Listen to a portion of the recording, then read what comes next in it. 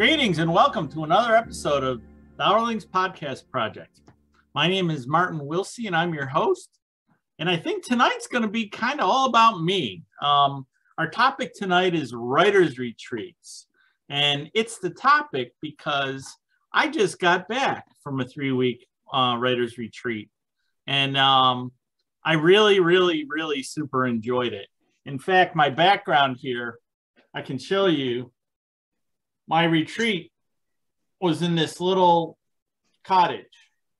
This is actually the guest house at my brother's place in the mountains above Napa Valley. And it's really awesome. You can see right here, this is an old growth redwood that its trunk is almost as big as the cottage. I mean, it's a really amazing location. And it's perfect for a writer's retreat in many ways that I'll go into. It's a 1-bedroom. It does have a kitchen. It's got a bathroom, and it's isolated, and it does not have internet. Nice. The only internet I had while I was there was on my phone, and it was a colossal 1 bar of internet, so I could get texts and I could get calls, but I could not use my hotspot in particular. It was Did that work out when you sometimes when I'm writing, like I can't continue until I figure out like some information or a fact that I don't know, so I Google it really fast and I write it. How did you do without doing that? Well, I could actually Google stuff. It was just really slow. And if if there was images or stuff like that, it was a royal pain. And speaking of that, I found that getting ready for the writer's retreat was really super important. Keep in mind that I live on the East Coast in Virginia. My brother lives in California. So, I flew out there. I hadn't seen my brother in a long time. I got to see both of my children, whom I haven't seen in a long time either. After I got all the visiting out of the way, I went up to the cottage and I closed the door and I wrote for 8 hours a day, every day. And it's really interesting. I was using my Surface Pro. I have this tiny, little laptop. I did all of the writing on my little small screen. That is one of the postmortem things that I'll talk about later. But I found that I did a lot of research about writers' retreats, recommendations from other people that had done it. And so I found it to be very successful in that I'm already a big planner, okay? I plot the hell out of everything. And I found it to be very useful. I had a very detailed outline for the book that I was writing. I had a very detailed timeline, which, at first thought, you wouldn't think that was that important, but it is important because you don't have to worry about it if you've already got all that timing sorted out. It's not something that's going to distract you later. And eliminating distractions is really what it's all about. What were we going to say, Dave? To be fair with the timeline, you were writing a time travel novel. Well, not this time I was. Well, this one, yeah. It's not not romance, this right? book. That was the one before this. Anyways, and another thing that you do all your research and develop your character sheets before you go. I love Scrivener in that you can do complex character sheets inside of Scrivener. I had all of that preloaded into my laptop in Scrivener.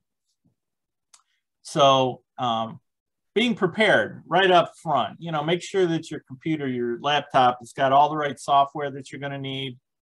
It turns out I mostly just use Scrivener. I didn't use Microsoft Word. I have it on there, but I never used it. A notepad is really important. I'm surprised how much I actually used a notepad and a pencil on this trip.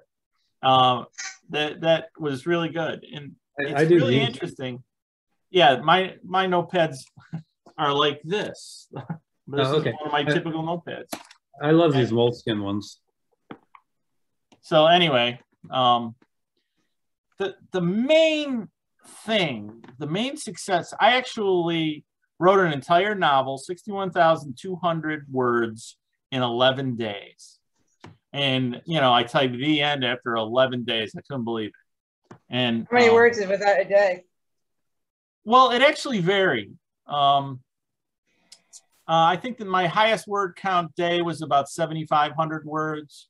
My lowest was about 3,500. I was looking for my notes because at the end of every day, Scrivener makes it really easy to, it tells you how many words you worked that day. And did you ever take a day off, or was it every single day? It was continuous. I didn't take any like days off. I took days off in the beginning when I went to visit my son. Brenda actually came and visited out there also. We actually took a week where I wasn't writing, and my daughter visited and stuff. So it was at the bookends of the trip is when I did visiting. But I did only work 8 hours a day. And then I would walk down from the cottage and have dinner and hang out with my brother, or go out to dinner or go to movies or a winery or something with my brother. So I got to visit with him while I was out there. But working like a job is the thing, because once you get in the zone, doesn't take you long to get in the zone. Because I would have coffee set up first thing in the morning. It's really weird because I was on East Coast time, so I was like constantly waking up at like, 3 o'clock in the morning and forcing myself to stay in bed. And then the time change happened while I was out there. That confused me even more. So I just woke up when I woke up, and I just sat down to write when I wanted to write. Some days I finish at 2:30. Most of the time I finished about 4 o'clock in the afternoon. But, and then you had the evening free for dinner and visiting and relaxing. Yep. And, we'd go to the movies. I actually got to go to In-N-Out Burger for the first time in my life. Oh, so that good. was very I've heard about exciting. that for years. Never been there. Very West Coast. Yes. You're missing out, Dave. It was really good. It was fun. But speaking of food, I found that food's really important if you're doing a writer's retreat like this. I was lucky that I had a small kitchen in his house. And I planned out breakfast and lunch every day. I always had coffee. The coffee was set up the night before, so I just press one button as soon as I wake up, and I would have coffee immediately, which was, like a starting gun for me. It's Pavlovian even, drinking coffee, doing that. But it's really interesting, by not having distractions, you literally don't have anything else interesting to do. Right. He has an old school tube TV in the cottage with a VHS player and a bunch of old tapes. But I didn't touch it. My wife discovered it and was having a lot of fun watching old episodes of Northern Exposure. It was really great. It was fun. But eliminating the distractions, it just made me realize in my life how many distractions there are. The internet alone is like the ultimate distraction. A little something goes bing, and suddenly you've lost 2 hours of productivity. Literally. That's been happening to me since I got back. When I'm not on a podcast, I turn off the sound on my computer, because I just don't want to I don't want to hear email. I don't want to hear text coming in. I just don't want any bings. Yeah, there's just too much that's in my normal life that's just interesting. I mean, TV shows to watch, and, bless my wife for letting me go out for 2 weeks by myself to actually knock this thing out, because she's like the biggest distraction in my house.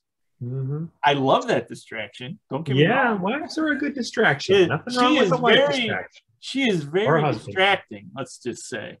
Anyways, but you know, you want to talk to them. You want to, you know, have meals with them and hang out and watch TV, you know, do stuff together and stuff like that. None of that's bad, but it's distracting. Even my pets, you know, my cat, when I do this podcast, I have to lock my cat out of here because my cat loves me and pays a lot of attention to me and crawls up in my lap all the time.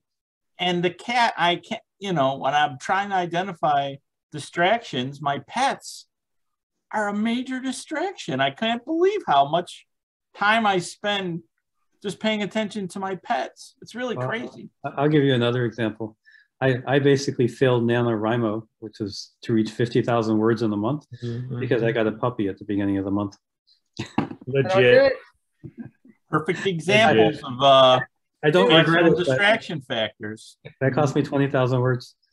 Yeah, so you know, I think that the most distracting things are the internet and television for me, because I've got every streaming channel in a known universe, and there's always a new episode of some great show that I need to watch or whatever. Or rewatch something like Babylon 5, which is what I'm doing. Yeah, so there's, and it's really weird how I now realize that it kind of has a gravitational field. You know, I just get drawn towards it. Next thing you know, I've just watched, you know, 5 episodes of Wheel of Time, you know, right. And it is clock time off of the target. And it's nuts how it all adds up, because like on my writer's retreat, I had oatmeal every day for breakfast. You know, I didn't want to have to decide what I was going to have. You know, it's those little pouches of instant oatmeal that you know, microwave some hot water and just mix up some oatmeal, and, you know, that and coffee, that's breakfast. And then for lunch, I always had bag salad, you know, and some, you know, vegetables. Nice and healthy. For lunch. And then, you know, In-N-Out burgers for dinner. Anyways, but so would you say to not decide is powerful. Having to not decide what to cook, and then cooking it. You know, when at home here, I like to cook. It's crazy how much time I spend, you know, doing that. Right. So would you say that for a writing retreat, the scenery matters? Like, would you have a better time if you were on a beach? Well, there's a good story for that too. Because he lives in the mountains above Napa Valley, in an old growth redwood forest, right?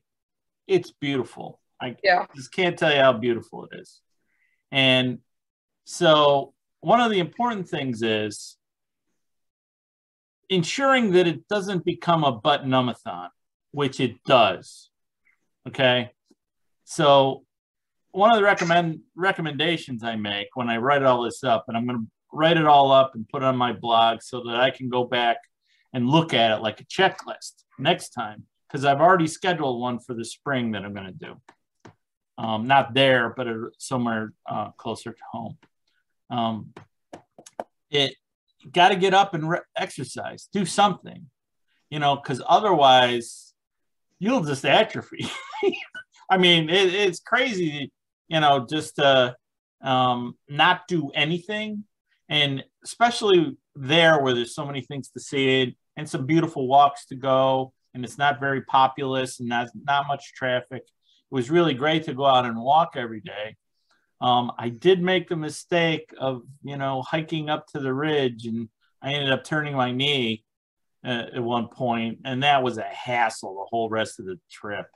It really cut into my enjoyment of going around Napa, and, you know. The pain stayed? Yeah, I was like limping for another week after I did that. Sorry, man. I was a jughead, but exercise is really important while you're doing it, so that so that's good. So it also kind of gives you a break, because if you're, you can't keep your head spinning constantly full speed all the time. So think about something else. Let's see, what else do I got on my list? So food, make sure you do planning for food, because I didn't want to have to go out and go shopping because I ran out of stuff. I did go shopping one time in the center of my 11 days, just because I like having fresh bags of salad. But we did that in an evening one night. I always like having music when I write. I do playlists for the books that I write, that is inspirational music that's associated with what I'm writing. And the fact that there was really crappy connections there, it wasn't streaming very well. So luckily my brother gave me a thumb drive of good tunage. It's like 16 gig worth of MP3s that I popped into my computer. Marty, I will tell you that I have the same problem at my work. I cannot listen to my music streaming. So you know what I do? I use YouTube Music or Spotify. Pre-download the music before you leave. Yes. So if you want specific music, make sure you take it with you. Presume that you're going to be offline, because another thing, my brother also loaned me, he's got one of these little Bose soundbar portable Bluetooth speakers. Awesome. Really, really awesome. So that made the experience a lot better. Another good lesson that I learned is having somewhere to work, a good chair. I get spoiled by this chair. I bought this chair because it was comfy. It was like the most comfy chair that I could find. I didn't plan on chairs at all. So I just had his standard cafe chairs that were in his cottage. That's kind of, it's kind of like, just a regular, chair that I had to tune up a little bit to make it comfy, because I was spending so much time in that chair. Another thing I should have planned better was snackage, because, having a little something that's just there. I ended up buying some almonds that I would just have a bowl of almonds on the table with me. So if I got peckish, I wouldn't be distracted by going and looking for stuff. So it's very handy for that. I also discovered I still need to limit myself to 1 pot of coffee a day. Because if I drink too much coffee, then you spend a lot of more time out of your chair in the bathroom. As well as, it kind of gets you spinning a little bit too fast. And speaking of beverages, one night I drank a little too much bourbon with my brother. I'm not doing that again either. What were we going to say? I was going to say, so even without distractions, did you find yourself every now and then like stopping and staring off into space? I did not. I did not do a lot of, navel gazing on this, even though there was like really beautiful vistas outside my window and everything. There was a squirrel that would visit me pretty much every day and come up and tap on the window. It's like, dude, the bird feeder's empty kind of thing. That was the most distraction that I had. But no, I didn't find myself just like zoning out, doing stuff like that. And I think that's because I only worked 8 hours a day. I never really got overly tired writing and stuff like that. And I hung out with my brother until I got sleepy. I slept when I was sleepy. I woke up when I woke up. I didn't have alarm clocks or anything. And I like having that natural sleep cycle. Eat when you're hungry and sleep when you're tired. That is really awesome when you are fully in control of the whole enchilada. Unless you have a puppy that wakes you up at 6 a.m. every day. That's right. That's another good reason to go somewhere else for your writer's retreat without the puppy, without anybody. Another thing that I made a mistake doing, it was cooler there than I thought. I should have, make sure you know what the temperature is going to be. I had more shorts than jeans. So make sure you got clothes. I am borrowing sweatshirts from my brother and stuff. Yeah, it's really interesting because it's a really beautiful cottage and everything, as you can see. You can tell right here, there's a deck off and a pond that you can barely see next to it. So when I spiked the ball in the end zone when I was finished, my brother came up and, so we sat out on the deck and we had a bourbon and a cigar and, like literally celebrated. It's like, oh my God, I cannot believe that just happened. And it was crazy how fast the time went by. And it just really, really was crazy. 62,000 words in 11 days. It's nuts. I'm impressed. Yeah, so next spring, I've already planned on, I have some friends here that have a cottage on the Rappahannock River that they're going to let me just go out there by myself for 10 days. And I'm going to do another writer's retreat like this. It's going to be even more premeditated. I will take everything with me that I need so that I never have to leave the house and never have to worry about anything. So what questions you guys got? Oh, no. I fired mine at you as you were going. So yeah, you did a good job, Shep. First of all, I think you're a damn overachiever. yeah, you just well, about I think that everybody could do it if you just followed those same processes. The weird thing is I think that we all, that have day jobs, we work all day, every day doing the thing. I don't know how many words I wrote when I had my day job. It was probably a lot. It's probably a frightening amount. And if you don't have distractions and you have the time and you've got zero else to do and you can focus, boy, it happens. I think next time I'm gonna get a Bluetooth keyboard so that I have like a full size keyboard for the device, so that it hey, look, there's an interesting effect. So I think that what's that?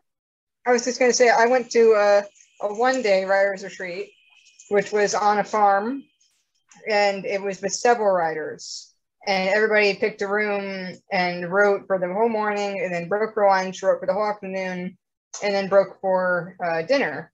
And so that one sort of had an element that is lacking in your retreat, Marty, of like camaraderie and almost like responsibility, or accountability is the word, accountability. So how do you think you would have done in a situation like that where you had other writers doing the same thing right next to you? I would love that. I think that is one of the things that is one of the few things that could have made this better. I'd love to do that with you guys. I was gonna say, I'm available. Yeah, that'd be really fun. If we could be disciplined enough, yeah, to like shut the hell up Yep. Go to your corners, and you know, no talking. It sort of gives you like damn headphones. Yeah. It sort of gives you like a reward. You know, lunch is a reward, and then dinner's a reward. And I don't know. I like the structure of it. It was cool. I do too. And you know, after we're done with the podcast, maybe we should sit down and like let's talk about it. Sort something like that out. Yeah, we can. But I mean, I think also it might be a good opportunity for David and I to talk about some of our, not retreats, but hey, we're on vacation, carving out time to say writing. I'll start because I was just at a Doctor Who convention. It was really nice, but sometimes no good panel is on, and you're just sitting in the bar, whip out the old iPad with its nice little backlit keyboard, and open up the Scrivener, which is synced on Dropbox, and type. It was a pretty convenient way to do it. That's called something like micro writing, where if you just have 15 minutes or half an hour, you pull out your laptop or your device, whatever device you have, and you start writing. Well, this is completely the opposite of that. Yeah. Oh yeah. When you've got eight hours, it's crazy. I was averaging like 6 chapters a day, and nice. It is very incredibly productive. And when you've got the plot in your head, you can focus. I mean, really, really focus and get that stuff on paper, especially if you've got it outlined in advance. I'm sort of, I don't know, even at work, the way I work, I'm kind of a burst mode creator. So the idea of having more people around and having that camaraderie, I could see a morning writing shift and then an afternoon writing shift, and then probably for me like a late night writing shift or something like that would probably work better for me than just 8 hours straight. Because for 2 hours, I can do phenomenal things, but then my mind wanders. I was expecting that exactly. I am pretty amazed that I only look at my watch when I got hungry. It's like, oh, damn, it's already 11:30. And I had been writing for, 3.5 hours already. So, yeah, I think that idea's got legs. I think that we ought to talk about that more. I like it. I'm in. So do you feel like you're, come on, Jeffrey and David, we need questions here.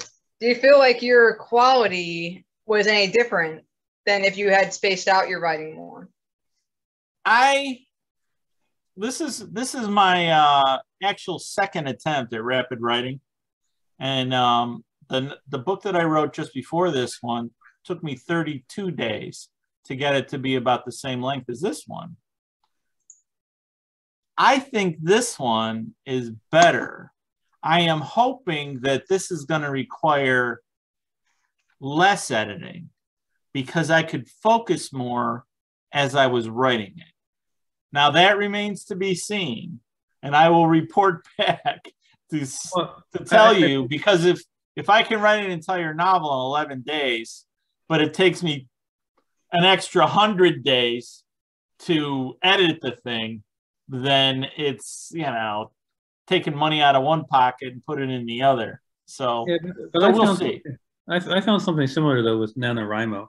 Now, I've already said I didn't reach the magic 50,000 words in a month goal, but I did reach 30,000, and just, concentrating so quickly on one chapter and then the next chapter and then the next chapter, you had all the details and transitions and character developments and things in your head. And while they were still fresh, you were moving on to the next chapter. So I can see some benefit to that, So yeah, I think that's one of the things that facilitates just hammering right through. And what did you do? Like sometimes I'll get to a certain point in the book where like I'm not really sure and I want to sleep on it. I'm not really 100% I'm going the right direction. Do you just plow ahead, or do you go to a different part of the book and just write a part of the book you're sure about? I plowed ahead. And I would get to a point where I knew I'd have to have some detail, or because my internet sucked, I have to research about two-way mirrors or something. And I would put 3 asterisks in there, parentheses around, you know, do some research on two-way mirrors, you know, that's and cool. then plow on. That's one of the things that I have discovered because of this exercise. That's a big distraction for me. Yeah. If I have access to the internet, boy, I'll go off on a research jag that'll last for days, literally days. No, I'm a little more controlled than that, but you know. No, if I like it, it lasts for a long time. Mm-hmm. I'll never forget the research jag I did for, you know, when I was researching how to cook with a cauldron. That was, you know, that was big fun. And I spent a metric ton, you know, reading about stuff and watching YouTube videos. And, oh, man, it's crazy the amount of stuff you can do when you've got the bandwidth handy. Although that to me is part of the fun of being a writer. I have learned interesting things that I never would have expected to learn. And that's been part of the fun. The problem is kind of making sure it doesn't interfere with actually getting words on paper, so to speak. Right. And I think that not having internet curtailed it. And I found that to be useful to actually getting work done. There's a lot of those tags in there. Oh, go back and do this. Go back and do this. You know, go back. Oh, I need to find out, you know, what kind of 1967 Chevy would be great to insert in here, blah, blah, blah. All kinds of little details like that. But they all are prefaced with 3 @ signs. So I could go through very quickly and flesh all that stuff out before I actually literally start doing line edits in the story. Yeah, one of the more common items for me is since a lot of my stories feature combat and stuff, I'll put in a marker that says "insert battle" here. Yeah, something like that, and that allows you to keep your pace, to actually just keep that bull rolling down the hill. It's yeah, then I can research tactics and, you know, battle formations and stuff like that later on. Yeah, and that's one of the values of having a notebook too, because a lot of things you can write yourself a note about it. Because sometimes I would, in the evening, I would take my laptop down to the house, and mostly because I like to run nightly backups, and having internet is required for that activity, and it worked down at the house so that I could shoot off a backup to the internet down at the house. For a first timer of a retreat, what do you think is like a reasonable daily word goal, or do you think that there should be no daily word goal? Well, I think it varies from person to person. Mm-hmm. It depends, you know, I have discovered everybody writes at a different pace. Right. Some people do 500 words in a day and they'll think it's awesome. And then for them, it's awesome. And that's fine. 5,000 or 6,000 words a day when I'm at a writer's retreat is easy. If I was going for word count, because I was not going for word count. Because I actually finished this novel, the first draft of this novel, 3 days early. I had actually, on the schedule, 3 more days allocated to working on it, but I was done. I mean, I shocked myself that I finished so early. It seems like it might be useful to, especially for a first time, to set some sort of minimum goal. Something that's not high, something that's achievable. It could be as simple as 2,000 words a day, or maybe just a chapter. Yeah. But yeah. I mean, just finishing a chapter a day is a pretty big deal. Yeah. When I was on my regular 5:45 or whatever it was to 2 hours, let's just say 2 hour writer's morning thing, I usually, when I was in the role, 1,000 words in 2 hours. I mean, that's what I averaged. So I think you just, well, if you write 1,000 words a day, that's a novel in 2 months. Yeah. I mean, that's 1,000 words in 2 hours. So you can imagine in a few more hours, Yeah. So I highly recommend if you can sort it out, do it. I am very fortunate that I had somebody that was willing to provide the electricity for my activities. And you know, it was worth it to see family and stuff, and because my brother's 10 years older than me, and he just had open heart surgery. He had a triple bypass, so I wanted to see him anyways, because you know it's not a whole lot of more trips to California in my future. So if I go once a year for the next 10 years, I'll be doing pretty good. Absolutely. So anyway, I highly recommend if you can do a writer's retreat, do it. It doesn't have to be fancy. That's the interesting thing with the gear that I had. I could have been camping for 10 days and done this writer's retreat. I really could have. Yeah, you don't have to be like J.K. Rowling going to Scotland to complete her novel. Right. So, and it can be done pretty much anywhere.